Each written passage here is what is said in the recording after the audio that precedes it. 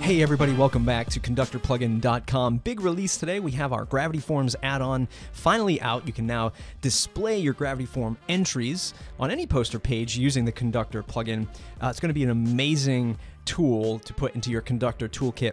And we have an update to our display pack, which brings an enhanced table display, which we thought would go really great, number one, with Gravity Forms and displaying those entries from your Gravity Forms forms, but also for content, custom post types, custom fields. You got a little searchable field. You can do pagination in this table, sort by column. Really awesome stuff. Let's dive into the videos. Let's go ahead and take a look at the Gravity Forms add-on for Conductor and just give you a high-level view of what it supports. So out of the box, we're going to support most of the fields that Gravity Forms ships with that you can display along with the actual content of the form submission. So along with your form submission data, you can display the created by, the currency, the date created, entry form ID, IP address, and the list goes on. You can see this over at the Conductor add-ons page under the Gravity Forms section. And then the only requirements we have is Gravity Forms version 1.8, Conductor Core, the plugin, and of course Conductor Custom Fields add-on that allows you to search for any given custom field within Gravity Forms. Displaying Gravity Forms data is going to work amazing with the display pack and the table view, and we'll demonstrate that in an upcoming video. So let's go ahead and dive into that right now. First, I'll show you the Gravity Form that we have set up. It's a super basic form. It just has 4 fields: the name field, the comment field, a website field, and a file field. And now I'm going to show you how to display these fields with Conductor.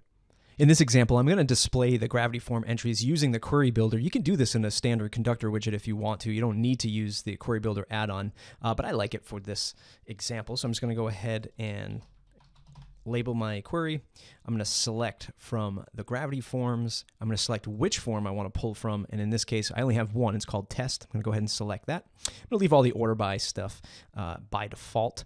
And I'm going to hide all of the standard WordPress metadata that I don't want to see.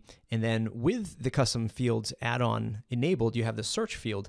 I'm going to start typing in Gravity, and you can see all of the Gravity Forms information we can pull in. But I just want these fields from my form, and you can see here it says the field ID. It's from the this is the file field. In fact, it's the type is a file upload. So I'm just going to start clicking and adding these in. And you also notice on the right-hand side, as we're doing that, the information example is populating, so you kind of know what fields you're pulling in as well. So it's going to display in this order: comment field, file field, name field, website field. But I don't want that order. I want to rearrange it, and it's very easy. With Conductor, we'll just sort of drag this stuff. Let's see, I want name, website, comment, and then file. And in this example as well, we're going to use the new table display add-on. So I'm going to go ahead and check that off. I'm going to select on table. And I have a couple options that appear now with the new enhanced table display.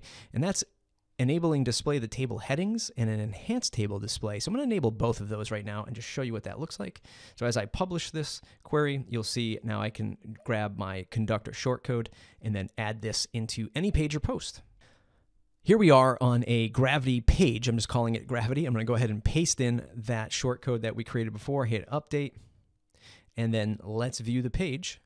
You can see here is our table display with the only 2 entries that we have in our Gravity Forms entries database. It's two entries. It's Jane and Scott. There's no website field filled out. They have some comments. One has a file. One doesn't. And you can see that I can show multiple entries if I had many entries here, and I can paginate these as well. I can also search for them. So if I wanted to search for just Jane, you can see as I do that, it filters it right down to this Jane row that's there.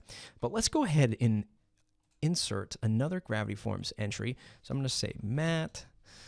I'm going to say this is my test. Drop in a website.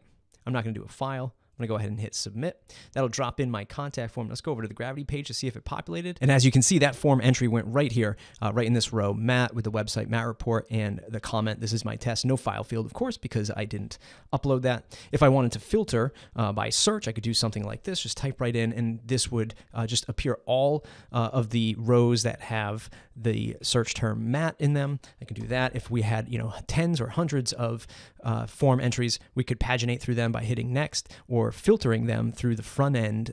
It allows the user who's looking at this table to sort of filter this in the front end.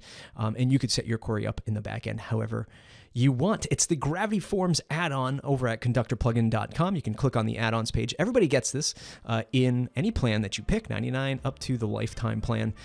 Fun stuff. We are really excited for it. And the table display, enhancing it to this degree of filtering, navigation, and sorting is a tremendous leap for the display pack as well.